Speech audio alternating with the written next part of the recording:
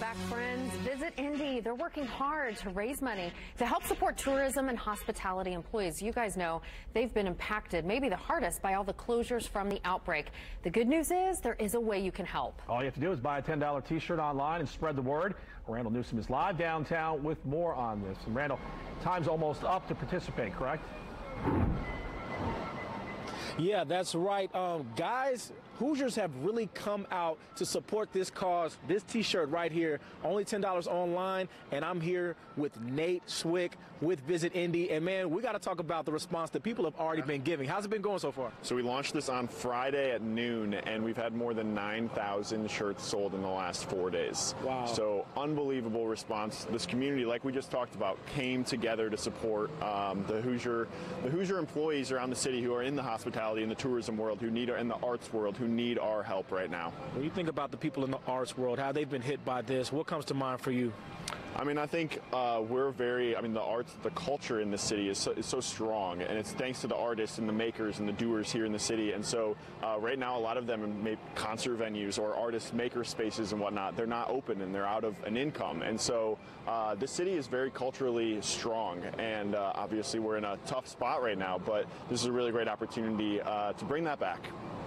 When you think of Hoosier hospitality and how people have kind of come out in full force, how does it make you feel? You guys only came up with this a week ago, man. Like how does that make you feel? It makes us proud. It makes us really proud of our city. And I mean, when someone's down on their luck, and it's not necessarily, I mean, it's the whole city, the whole country, the whole world right now. But this is a specific entity that we can come together and support. So it makes me really proud of our city. I mean, we're really making it happen right now.